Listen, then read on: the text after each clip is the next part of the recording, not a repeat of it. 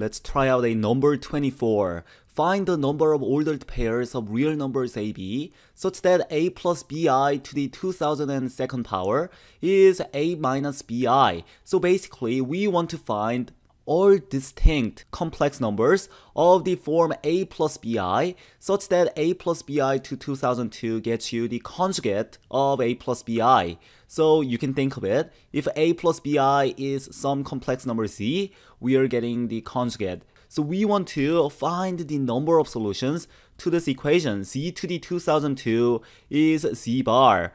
And personally, when I have a complex number being exponentiated to a very large power, I like to visualize the situation in the polar form for the complex numbers because it's much easier to visualize multiplication and exponentiation of complex numbers in polar form. So let's think about what's happening. So we have some complex number, a plus bi. So let's say this is the complex number, a plus bi, right here. So this is A, this is B, or you can think of it in the polar form. We have the distance r, and we have some angle theta. So this complex number is r times e to the I theta is equal to z. And what's happening? We want to raise it to 2002nd power and get z bar. And z bar is a minus bi, the complex conjugate, or this point. So we want to raise this number to the 2002nd power and we want to get this number. But how can we? Let's think about how this can happen.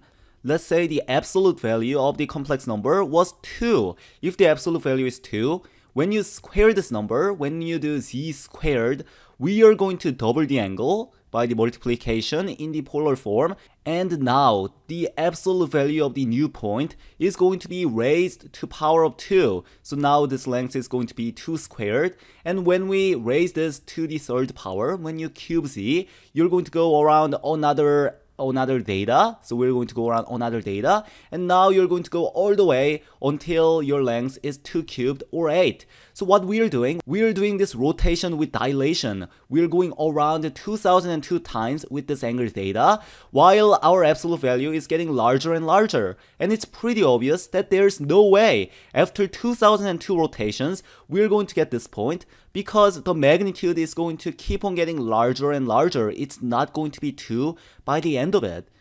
Now, does that mean this is impossible? No. Let's think about another case. Let's say the radius was 1/2. Let's say the distance from the origin is 1/2. In this case, when you do z squared, we're going to go around another data. But in this case, our radius is going to shrink down to 1/4. So we're going to go to this point with data. If you do z cubed, we're going to go around another data, but we're going to be even closer to the origin. Now we're going to be 1/2 cubed or 1/8.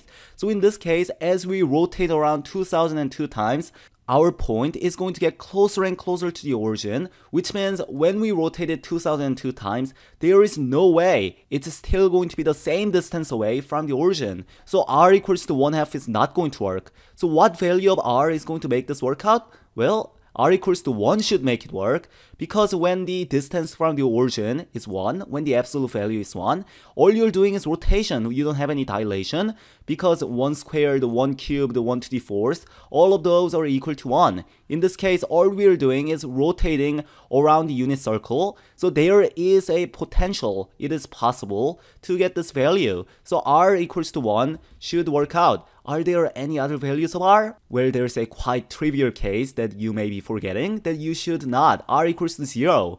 When you have the point at the origin, so when a plus bi is equal to 0, so our value of z is 0, obviously raising it to the 2002nd power is going to get us the same point. And of course, a plus bi equals to 0 means we have 0 plus 0i, and when you raise it to 2002nd power, we are going to get 0 minus 0i. So 0 plus 0i works in this case. So we have found one solution, one and only one solution, satisfying r equals to 0.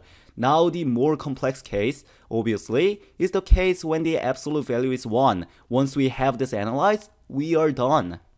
Now there are two possible ways to find the solution. The first way is to use the fact that because r is equal to 1, our value of z is e to the I data. So we know that's c, and we want to raise z to the 2002nd power to get z bar. So you want to raise this to 2002nd power to get z bar. And remember, z bar is when we are going data in the negative direction with the same value of r equals to 1. So z bar is going to be e to the I times negative data, because in this case, we're going data clockwise instead of counterclockwise.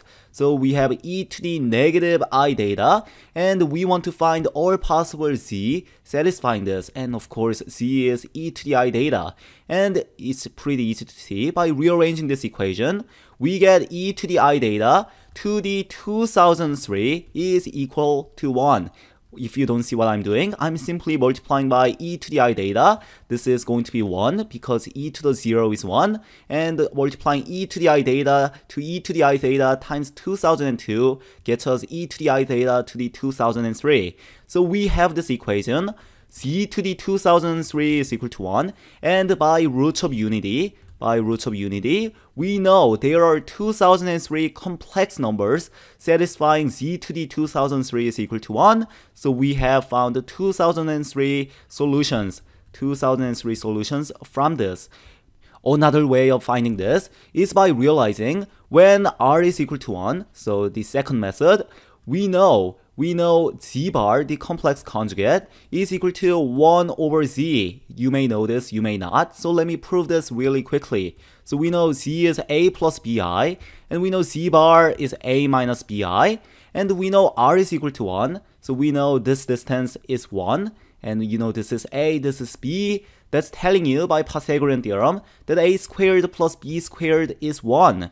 So realize that when you multiply a plus bi by a minus bi, so when you do z times z bar, we get, because it's difference of squares, we get a squared plus b squared, which is of course 1. So when the distance from the origin is 1, when the absolute value is 1, we have 1 equals to z times z bar, or z bar is 1 over z. So the equation we're looking at, z to the 2002 is equal to z bar. That was the equation, if you remember. So we were looking at the equation z to the 2002 is z bar. And because in this case, z bar is 1 over z, looking at this equation, we know z to the 2003 is 1.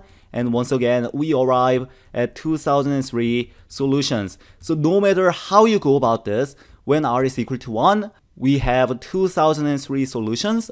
So we have one solution when r is equal to 0.